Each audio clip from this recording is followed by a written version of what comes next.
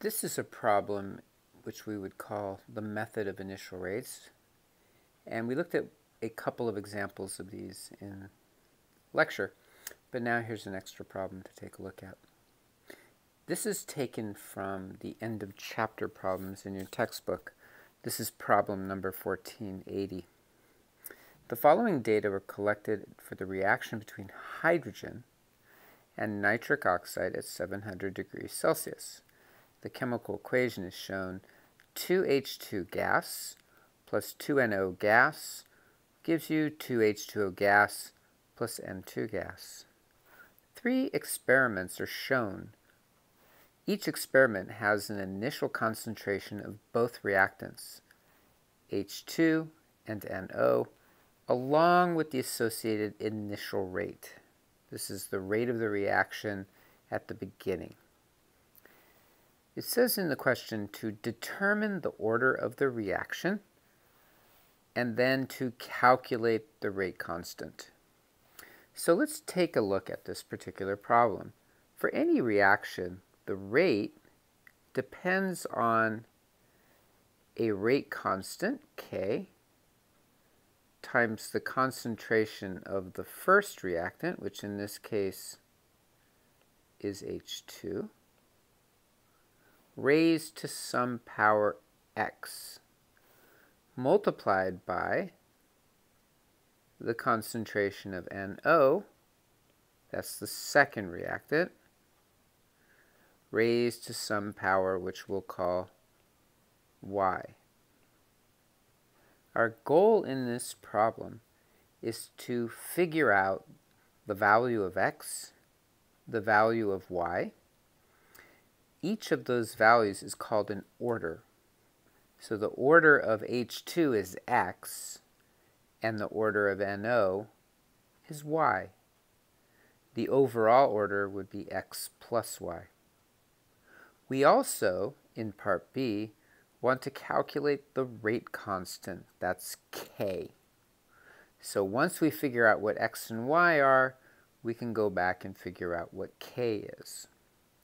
Now, in the lecture, what I said to do was to pick 2 of the experiments in which one of the experiments, or one of the reactants, I should say, is changing concentrations, but the other reactant is not. So for example, if we look at experiment 1 and 2, in experiment 1, the concentration of H2 is 0.01. In experiment 2, it's 0.005. So the concentration of H2 is changed. But the concentration of NO doesn't change in those 2 experiments. It's 0.025 in both cases. So those are 2 good experiments to compare. Now what I recommend doing is taking the ratio of the initial rate of the faster one. So the faster one is experiment 1 because the initial rate is 2.4 times 10 to the minus 6. The slower experiment, the slower rate, is experiment 2, 1.2 times 10 to the minus 6. So our first step is we're going to do the rate of experiment 2, which I'll write, experiment 1, which I'll write as R1, and then we're going to divide that by the rate for experiment 2. So again, we're picking those 2 because one of the reactants is changing concentration, but the other one is not. So we're dividing the rates, the initial rates. So rate 1 is 2.4 times 10 to the minus 6. And then for experiment 2, 1.2 times 10 to the negative 6. Now notice there are units for the initial rate. Each rate has units of molarity per second, but since we're taking the ratio of those 2 rates, the molarity per second is going to divide out. They will cancel. The ratio here, well, 10 to the minus 6 divided by 10 to the minus 6 is just 1, and then 2.4 divided by 1.2 is simply 2. So what that tells us is that rate 1 is twice as fast as rate 2. Now what I'm going to do is I'm going to use the rate law that we have here the one that we already wrote, and we're going to do the same ratio. We're going to take R1 over R2. So we're going to take K times the concentration of H2 to the X times the concentration of NO to the Y for experiment 1. And we're going to put in the numbers that we have. And then we're going to divide that by K times the concentration of H2 to the X times the concentration of NO to the Y for experiment 2. Okay? So R1 over R2. So that would be K times, I'm going to use parentheses here. For experiment 1, it's 0.10, 0.010. And the units are molar, and that's to the X, times 0.025 molar, and that's to the Y. And then I'm going to divide that by the rate law. This is called the rate law. I'm going to divide that by the rate law for experiment 2. Just like I did for the rates, rate 1 over rate 2, we're going to do the rate law for experiment 1 divided by the rate law for experiment 2. So K times 0.0050 molar to the X times 0.025 molar to the Y. Okay. Now, Y is going to be the same in the numerator as it is in the denominator. Y is going to be the same for this reaction. So 0.025 molar to the Y divided by 0.025 molar to the Y, that's going to be 1. So they cancel. K divided by K, that's going to cancel. So now we have 0.010 molar to the X divided by 0.0050 molar to the X. So we can simplify this. 0.010 molar to the X divided by 0.005 molar to the X. Now here's the trick. That rate law is equal to the rate.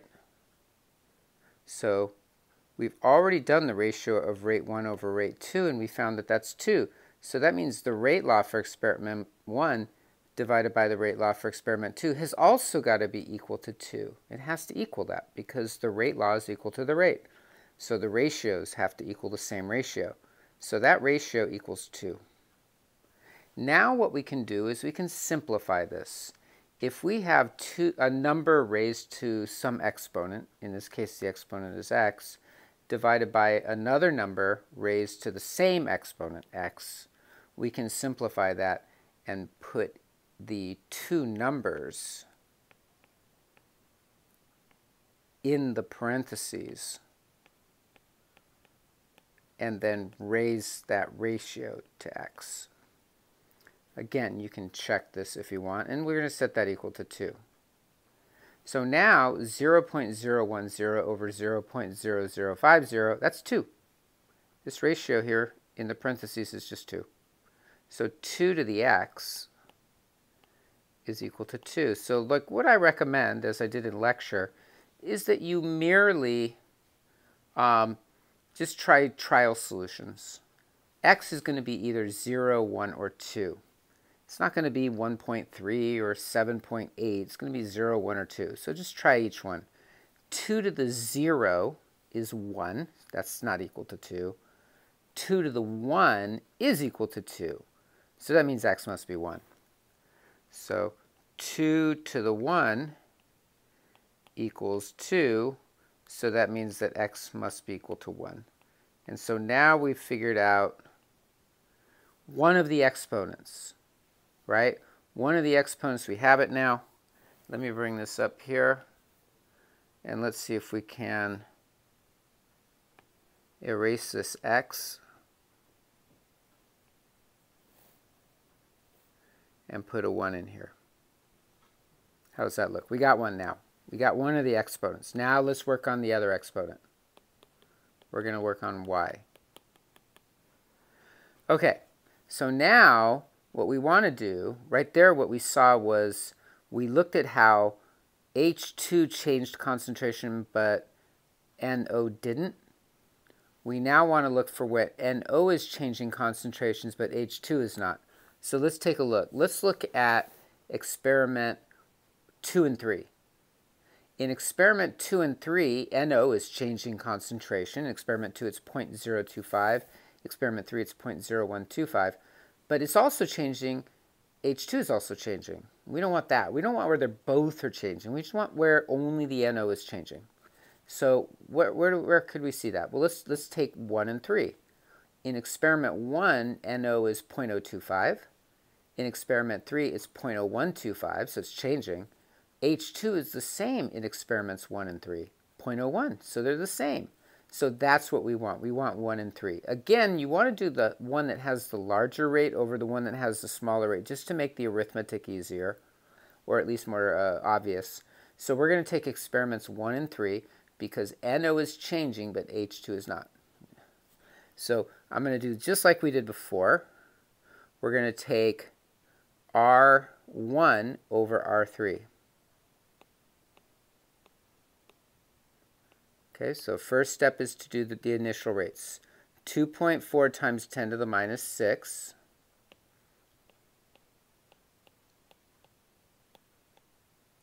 divided by 0.60 times 10 to the minus 6. Okay, that's pretty simple. The 10 to the minus 6 cancel. 2.4 over 0.60 is 4. So that tells us that rate 1 is 4 times as fast as rate 3. Now we're going to do the same thing we did with x to find y. We're going to take the ratio of the rate laws. So we're going to take the rate law for experiment 1 divided by the rate law for experiment 3. So this is going to be k times, so for experiment 1, 0.010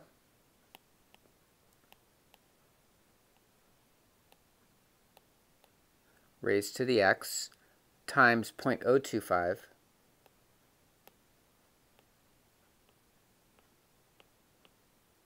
raised to the y.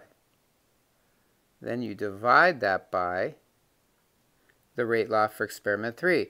Now the numbers are 0.010 for H2 and 0.0125 for NO.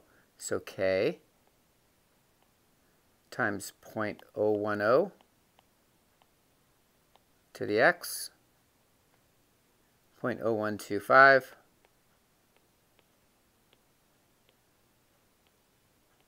raised to the power of y. Now we cancel everything that we can. K divided by K is 1. 0.010 divided by 0.010 to the x. Each of them are identical, so that's 1. So now you have 0.0250 to the y divided by 0.125 to the y. So I'm going to simplify that and skip a little step than we did before. I'm going to just write directly that ratio. 0.025 molar 0.0125 molar to the y. That ratio, 25 over 12.5 is 2. So this is 2 to the y. That, again, coming back, that's got to be equal to the ratio. The ratio of the rate laws has to equal the ratio of the rates. So R1 over R3, the rates, that's got to equal the ratio of the rate laws, which we just figured out is 2 to the y. So 2 to the y equals 4. Now again, we try our trial solutions. 0, 2 to the 0 is 1. 1, 2 to the 1 is 2.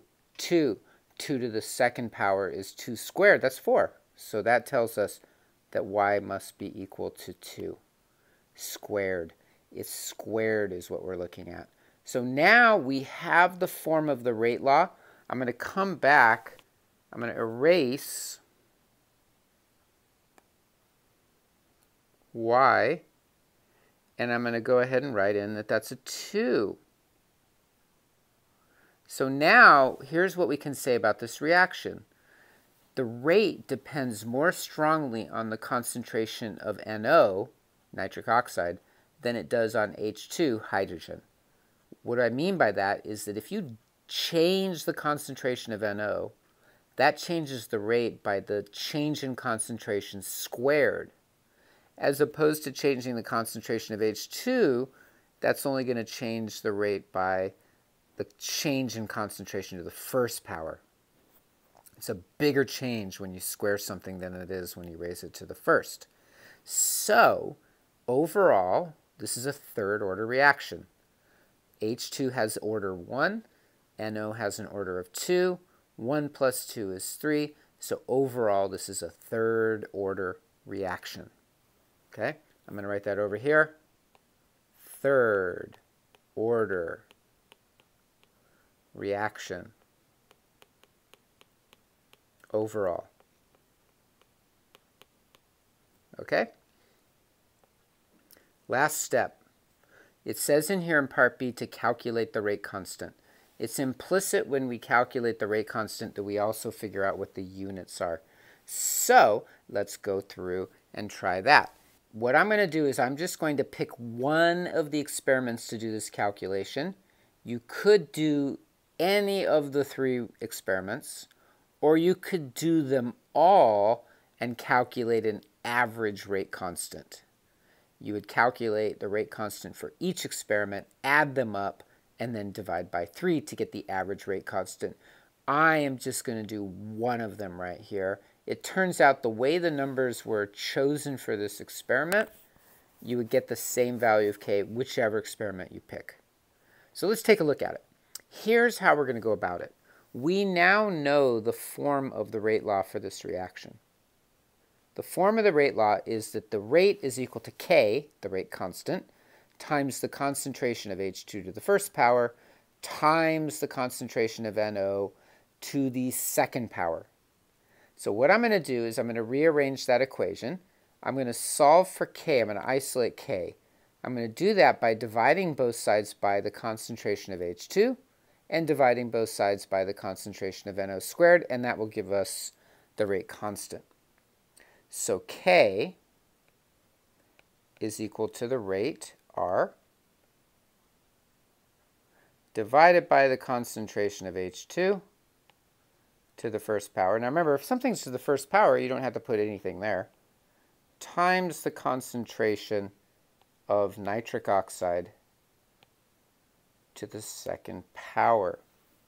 Now I'm just going to go ahead and put in numbers and units. So let's make a little room here. I'm going to pick experiment 1. Experiment 1 is, the initial rate is 2.4 times 10 to the minus 6 molarity per second. So 2.4 times 10 to the minus 6 molarity per second. And then we're going to divide that by, I'm doing experiment 1, so 0.010 molar. That would be H2. And then we're also going to divide it by 0.025 molar.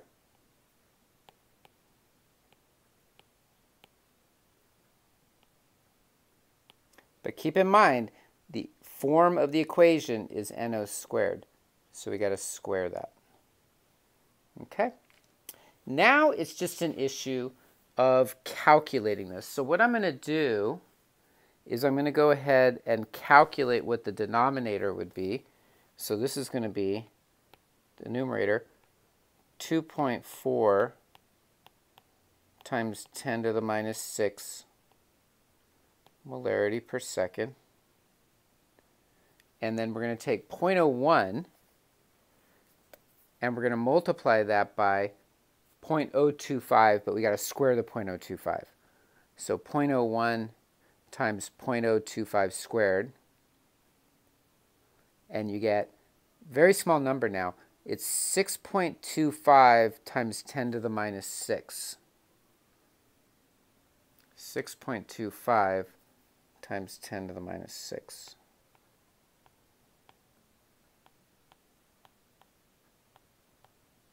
Okay, now, what are the units in the denominator? We have molarity times molarity squared, so that's molarity cubed, right?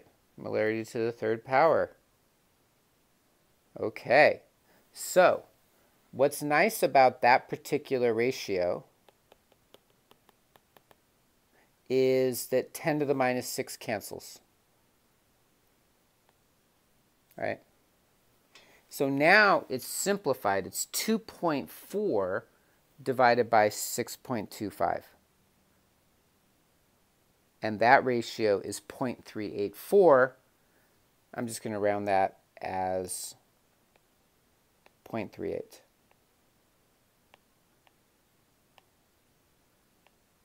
So we have the numerical values, 0.38. Sorry, that point a little bit better there. Now, what about units? The units are not obvious here. It's molarity per second times molarity cubed. See, the seconds is in the denominator. The molarity cubed is also in the denominator, so those get bundled in together. So what we can do is we can cancel one of these molarities. One here, and then make that a 2. If you don't have any units in the numerator, you can just write that as a 1. So this could be 1 over seconds times molarity squared. And there's our units right there. Now, just coming over here to the left, I'm going to write it using the notation that if a unit is in the denominator, you write it in the numerator as to a negative power. So k could also be written as 0.38. And then just in terms of the form, it's usually written molarity first. So molarity minus 2, seconds minus 1. Very awkward units for k, right? But that's what happens in kinetics. When you have an order that's greater than 1, and this is third order, it's greater than first order, you end up with some funky units here. So this would be interpreted as 0.38 per molar squared per second. Okay, so that means like the molarity squared is changing and it's changing over time. So it's not obvious how you would interpret those units, but that's what they work out to be. So there's our value of k.